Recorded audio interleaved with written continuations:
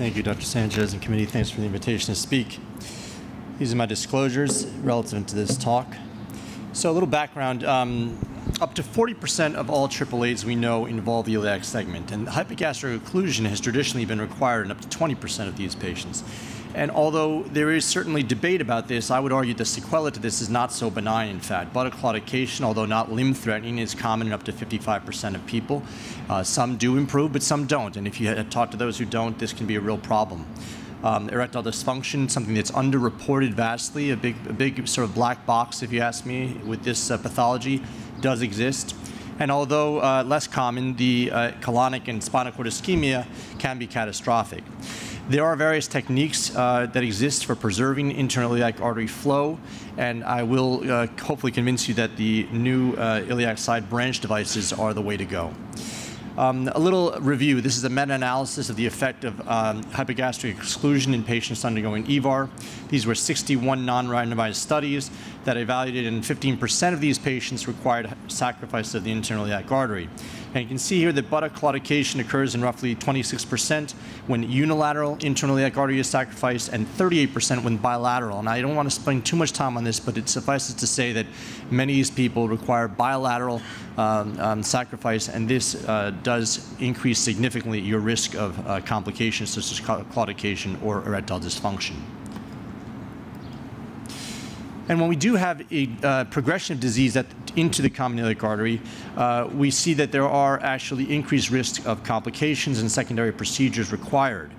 In this study, two groups, the majority of patients fit into group 1 with suitable distal seal zones, and in group 2, 24 patients with aneurysms extending to the bifurcation of the iliac artery.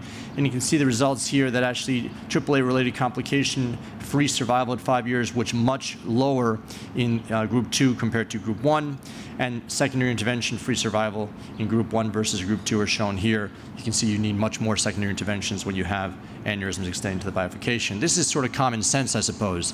These are two examples of some of the commonly employed techniques to salvage or preserve internal iliac artery flow. The bell-bottom technique we're all familiar with, and the sandwich or double barrel technique shown on the right.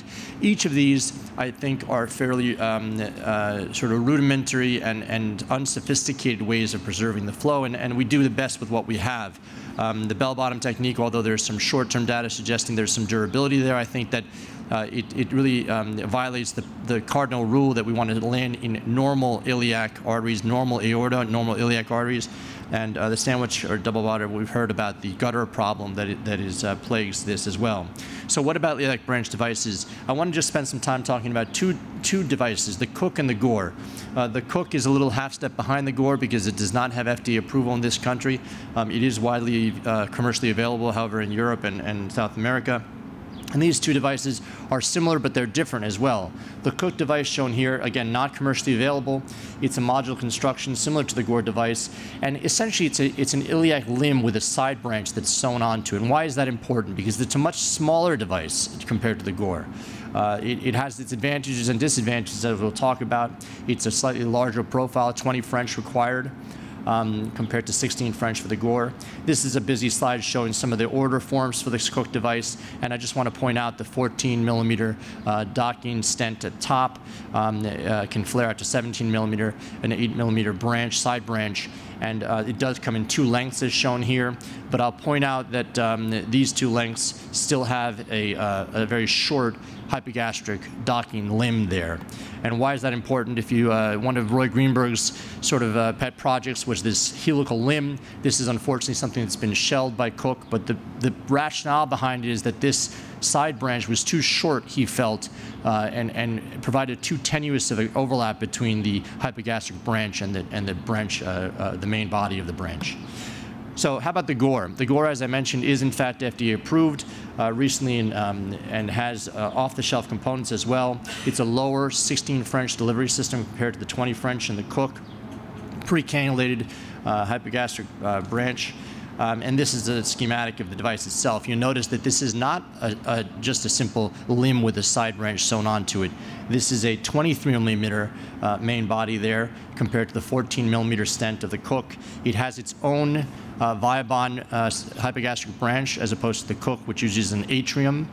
I think that's probably one of the things that's slowing it down in getting it to market is this mixing and matching of the atrium with the Cook.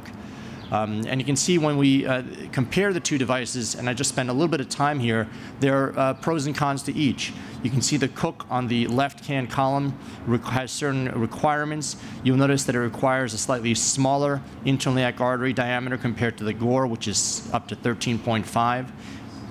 It requires a slightly smaller common iliac artery diameter compared to the GORE, which requires a slightly more robust common iliac artery, perhaps to accommodate that larger device. Importantly, in the GORE, we need a length of 165 millimeters from the renal to the bifurcation, and this can become a problem, especially if we're talking about bilateral cases. And I'll try to present the case tomorrow, a case presentation of a bilateral iliac branch device. This is the deployment sequence for the GORE. You notice on the right that this relies on snaring from the contralateral side to get a through fem-fem wire. And you can use a 12 French sheath. Various manufacturers here, these are flexible sheaths that can advance from one side to the other and allow for docking into the hypogastric branch. You can see here the different steps of the procedure. We advance the main body of the branch device up one side. It's pre-cannulated, advancing the 12 French sheath from the other side and engaging the branch over the top in this fashion. A nice trick sometimes is to use a 16 French and the 12 French within the 16 French so that you can actually maintain through and through wire through the 16, but selectively use the 12 French to avoid wire wrap. A little technical, we can talk about that tomorrow, but you can see here you've gained access into the hypogastric branch. I don't think GORE likes this particular slide. It looks like a big kink there. This is not what they'd like to show, but in general, when you have a nice, robust artery here, you can have a nice result. So this, as I mentioned, is in fact FDA approved, and this is based on the prospective trial, which was presented at VAN 2 years ago and published in JVS. You can see here 63 patients in 28 centers. I want to point out that 22 of these patients, or 23 rather, had bilateral common iliac artery aneurysms requiring coil embolization of one and selective treatment of the other. This was meant for a unilateral trial, not bilateral. These are some procedural details, and you'll notice that this is done percutaneously a fair amount of the time. Mostly with good results here. You can see here this is the patency, and the technical success is really quite high, at least at 6 months, with no endoleaks. Again, this is clinical trials, so somewhat strict inclusion and exclusion criteria. I want to point out this is one of the slides from that paper showing that bilateral cases occur, and again, 25 patients, not a small number. And what this translates into real-world experience, we've actually published something on this multi-center experience, which time prohibits me from talking about, but you'll notice that for bilateral cases, you need a longer length from the renal to the bifurcation compared to the unilateral. The PRESERVE 2 is the Zenith trial, which again is still pending, and it's something that was presented at VAM. There is some real-world experience with the Cook device here, and here's 140 patients showing indications here. You'll notice here type 1B distal endoleak is something that is sometimes applicable for this technology. Some of the complications in this experience, 4.3% had major complications shown here on the top.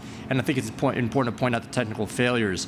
These are patients who had internal iliac artery branch occlusions due to severe angulation. Iliac angulation is something to be very wary of in these cases, as well as occlusive disease of the internal iliac itself, which can complicate the procedure.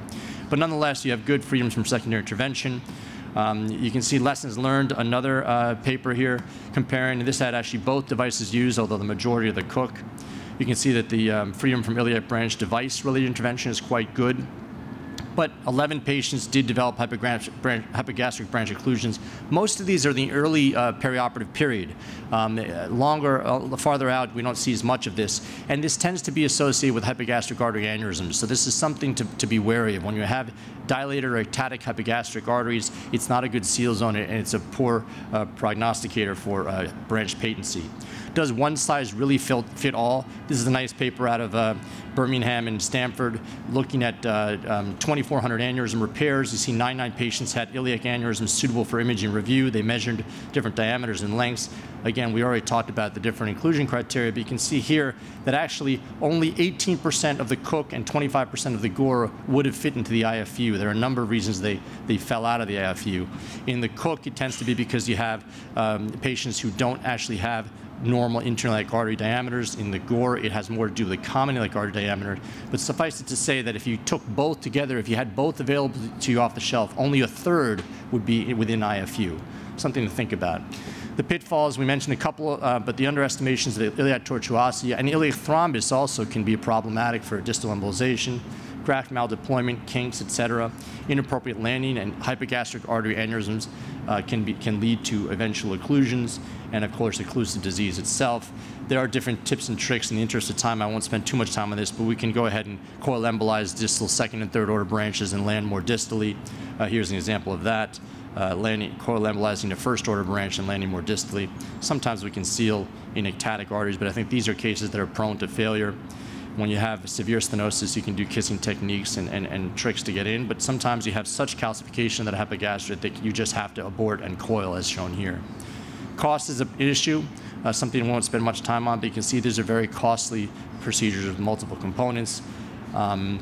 There are new procedure codes that may minimize that. So in conclusion, you can see that this common iliac artery aneurysm is in fact quite prevalent. I don't think that internal iliac artery sacrifice is negligible, and you do have these two devices now that are available to us, at least worldwide. Different pros and cons for each of them. Only a third of them anatomy really is suitable based on IFU. There are a number of pitfalls, as I described and discussed, but certainly you want to watch for iliac tortuosity that can lead to graft maldeployment, embolization of thrombus. Aneurysms in the internal iliac artery can be a marker of failure and occlusion down the road. Occlusive disease can make it challenging as well. So conclusion, yes, iliac branch graft is the best solution for iliac artery aneurysms. Thank you.